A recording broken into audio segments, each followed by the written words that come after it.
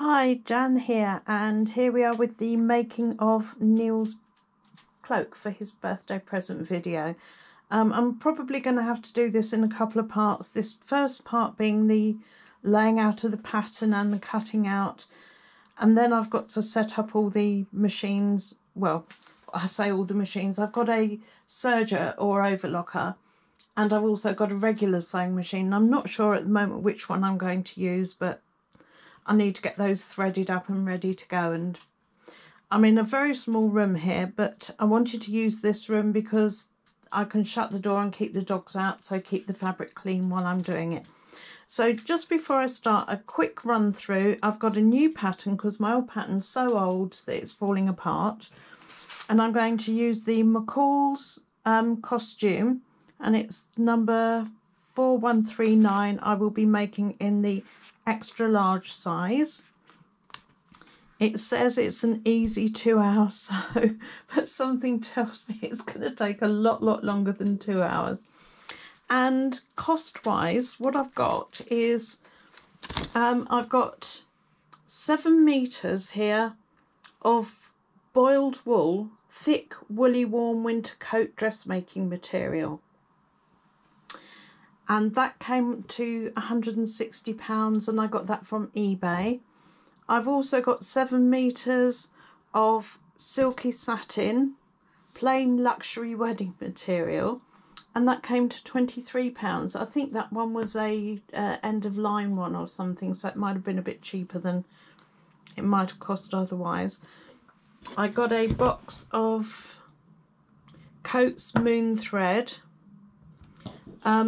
and I got a box of, I think that's 10 black in there, or was 10 black, because the overlocker takes 4 reels at a time, and I thought I'm going to end up running out of thread, so I'd rather have too much than too little. And I've also bought a clasp here, toggle, to do it up.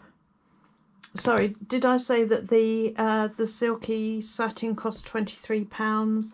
And then the toggle was £5.48. The pattern came to £8. The moon cotton was £11.49, and the pattern was £8.25. So all of the ingredients, so to speak, not including the pattern, comes to just pennies over £200. So it's not a cheap make, which is why it's taken so long for me to get round to doing it.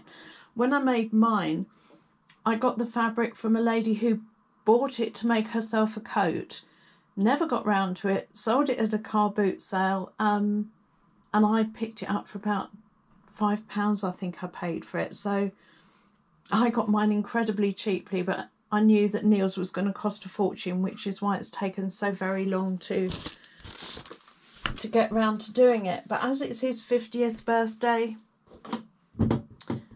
we've pushed the boat up, and here we are doing it. Now, I was originally planning to film this with the camera on the tripod, but it wouldn't accept the lighting properly.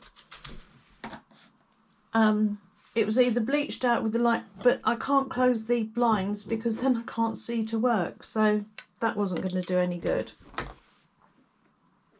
So I thought, well, if I wear the GoPro on a chest harness, then that might be a better option.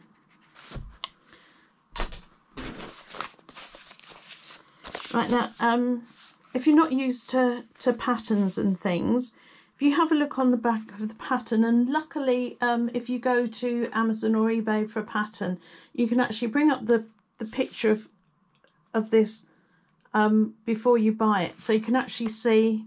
There I am trying to expand it for you. Oh dear, I'm sorry. You can actually see how much fabric you need, and it does say for this particular one that it should need, I can't even see without my glasses here, sorry, I've got to bring it right up close. It says about 6.5 meters, but I've bought a bit extra just to be on the safe side.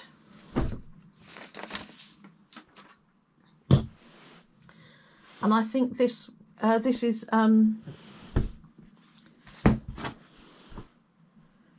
this is like double width here, so it's folded in half. And this is where I normally get in a bit of a pickle, and that's why I like to use 2 of these tables pushed together, because it just gives you more space to work on. Because obviously with 7 meters, that's an awful lot of fabric, so I'm just kind of rolling it up so I can stretch it out a bit more and get it.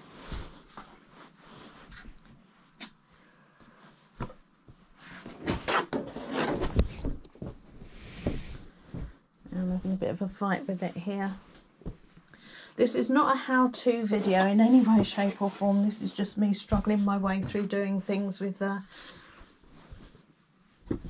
limited knowledge and just doing the best that I can. And I've always done in the past these sort of cloaks and things with old curtains and stuff, so it doesn't matter if you make errors or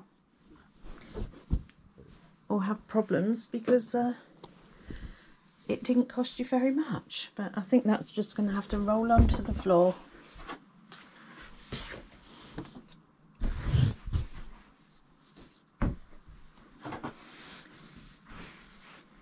Right, so when you get a pattern like this, they should have a cutting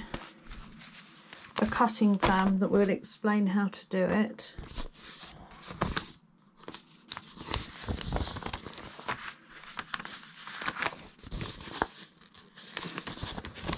So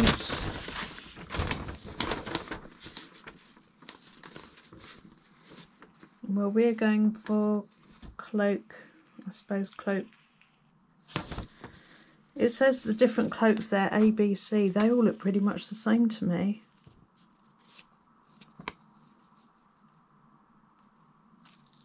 So if we just say A, that'll do. So cape A or B.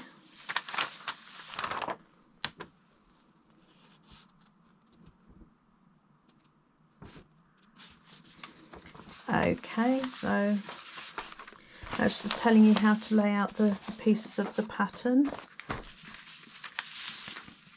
Hang on, this is for 45-inch wide, but I'm working on 60-inch wide.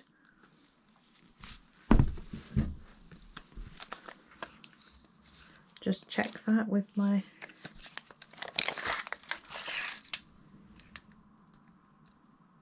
Oh, so it's not 60, it's less than 60. It's 28, 40, 56 this is. So 56, but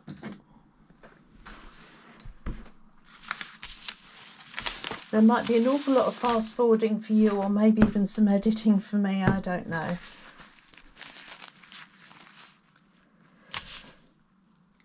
It's pretty much the same really on the cutting plans, isn't it? But we need pieces 1 and 2. Not really that many pieces. It does say, like I said before, it says it's a 2 hour, so we'll see about that.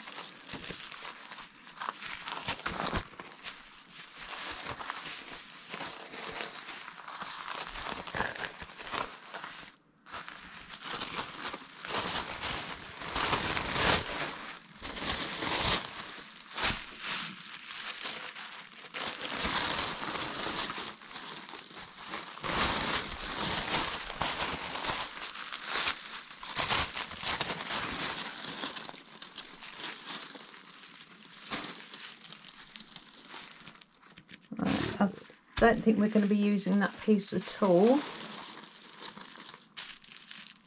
That's the capelet.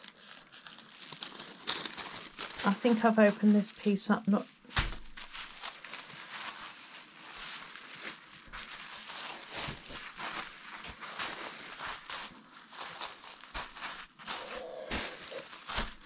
Oh, right, so...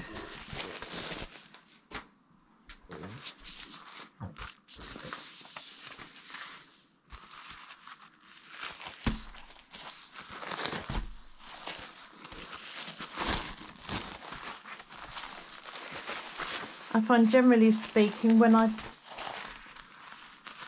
open up a pattern, I find the pieces that I want, and then I pretty much cut those pieces off first so that you can manage them more easily.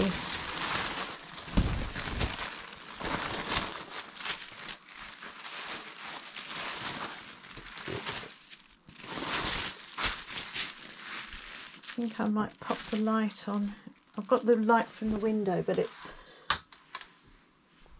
could still do with some overhead light.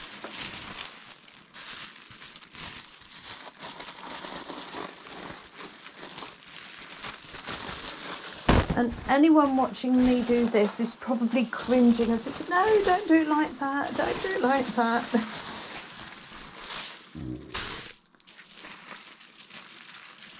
But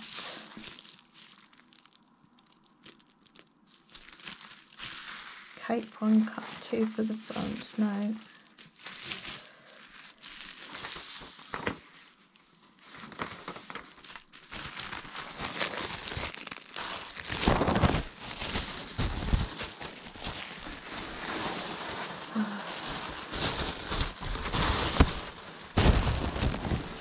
I don't know if this part of the video is ever going to make it to YouTube.